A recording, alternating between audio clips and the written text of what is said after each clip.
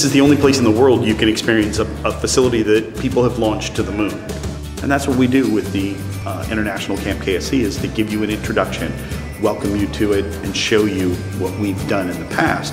And face it, this is one of the coolest places in the world, so getting to see all aspects of it is a really important part of that program. First challenge that we challenge your campers to do is that we wanted them to design a truss, which started out as the backbone of the International Space Station that is still in orbit today. The main thing about the truss is that during the early space shuttle program days, we had no idea what structural properties worked the best, and in space we found out that trusses are the strongest kind of shape, and we later adopted that into our kind of space station. So we wanted them to use the design principles and the engineering challenges to come up in their groups to build a strong, what we call a truss or a bridge to hold weight. And whoever holds the most weight ends up winning that engineering challenge. 3, 2, 1, good. Show the floor. Go. 3, 2, 1, good. The next engineering challenge that we did was we had them design a rocket that we had to build out of just some materials given. So this tested their ability to be their own rocket engineer and designing and building a rocket that they would launch. On your launcher? Good job. The next engineering challenge that we did was we've made a multi-purpose crew vehicle, and for this challenge they would have to use all the materials in the bag that they were given, work in groups again to design a capsule that would carry cargo from a short distance, say the top of a building, to the ground, and hopefully it will protect the crew. Dude, it's surviving!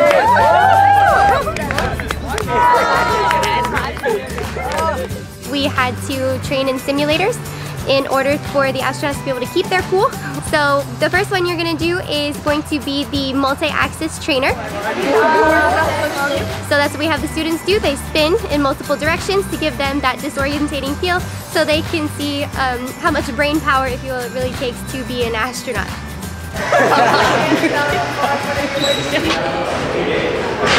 So because there is actually no such thing as a zero gravity chamber, what we do is put the children up on ladders that are working with a counterbalancing system, which gives you kind of the same feeling as scuba diving when you are weightless, basically. In order to get capsules up into space, we really need to know the trajectories. That's very, very important to make sure that, you know, Earth is moving, the moon is moving, Mars is moving.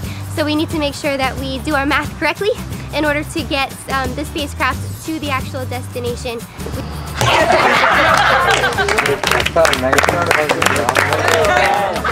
I'm going to go over the bus tour that you guys participated in today. Now getting ready to pass is NASA's Vehicle Assembly Building. This is the largest single-story building by volume in the entire United States. And the stripes on the American flag, they are wide enough to drive the Kennedy Space Center bus that you are on right now. Also next to the Vehicle Assembly Building, you will be able to see the mobile launch platform that's being built for the Space Launch System. So we are now getting ready to pass pad 39A. This is the closest pad to the shuttle program when it was during its operation. So today we are going to go to the Saturn V complex. This complex is where we house the world's biggest and most powerful rocket that has ever flown, and this is the rocket that took our astronauts to the moon through the Apollo program. We're going to go inside Space Shuttle Atlantis. Outside the building is the orange external tank and the solid rocket boosters, but inside the building is the real spacecraft that has traveled 33 different times in space, has landed on Earth, and is still here with us today.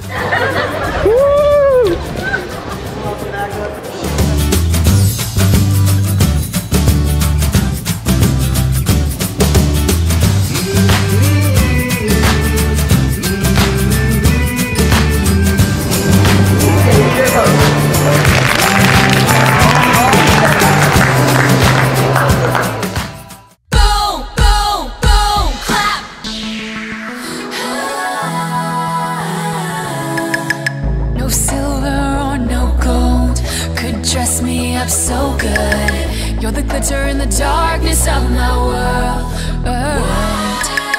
Just tell me what to do. I'll fall right into you. We're going up against the spell to say the word.